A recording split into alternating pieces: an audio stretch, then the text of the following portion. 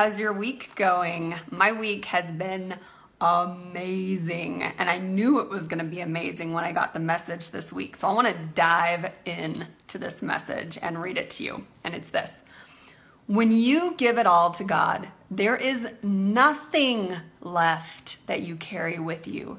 This is when miracles happen, for you abandon any attachment to what healing requires from you. Simply relinquish the familiar to encounter the miraculous.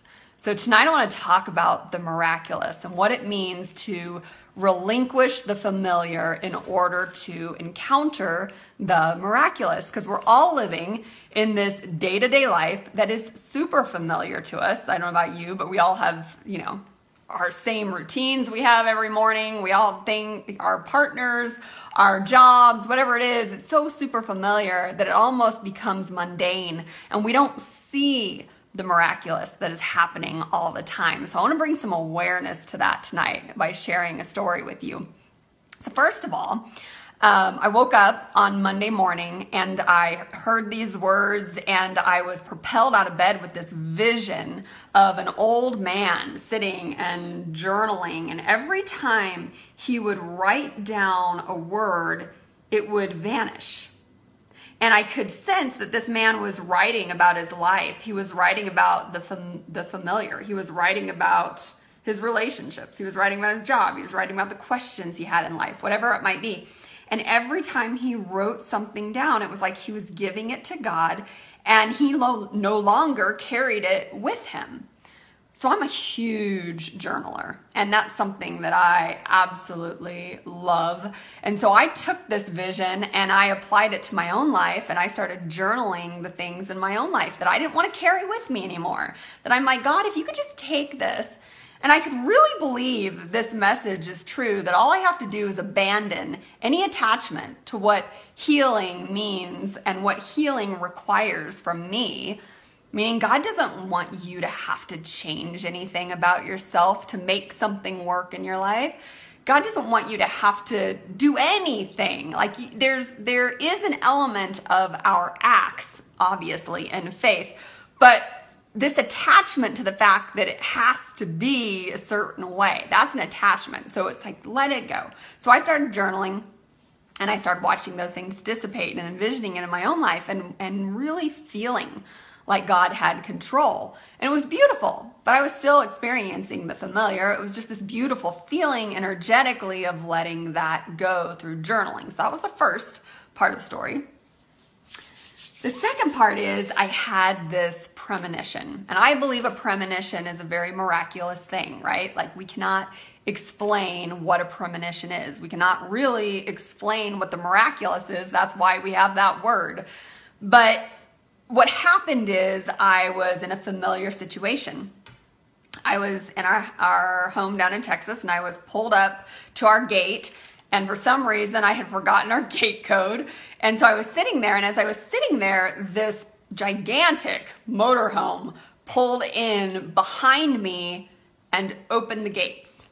Now, obviously, this seems completely familiar. It happens 100 times that somebody would do that, or, it's part of familiar, right? But what was interesting about this experience is that in the moment before the motorhome pulled up behind me, I heard the words, pay attention.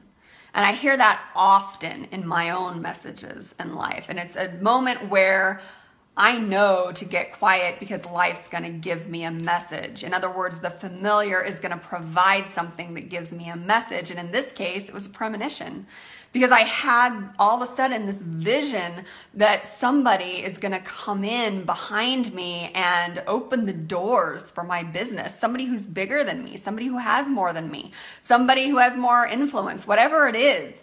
And they're going to be able to open the doors for my message to come across. And I saw this very clearly. And it was a miraculous experience because I didn't plan it. I couldn't have made it happen.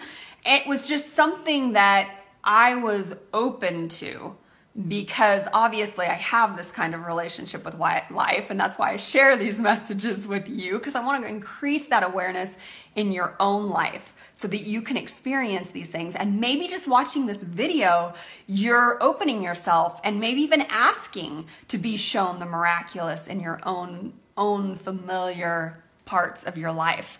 So in this experience, that was a miraculous experience. But why did it happen? How did it happen? These are the things that, to me, are the miraculous. And I've had it happen many times in my life. And what I'd like to share with you is, if you want to relinquish the familiar in order to encounter the miraculous, there's a few things. Number one, pay attention to your body.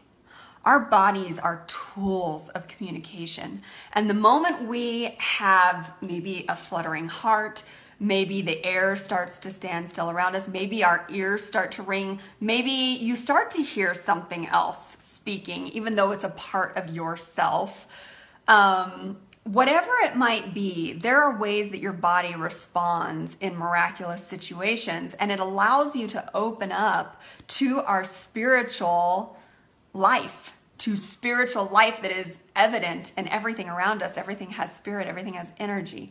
And so I believe that God is constantly wanting to communicate with us through our own familiar experiences in life. And if you don't believe in talking to trees and talking to bees and talking to flowers, whatever it might be, pay attention to what songs come on your radio. Pay attention to who's standing in front of you in that grocery store line and having a conversation that you needed to hear.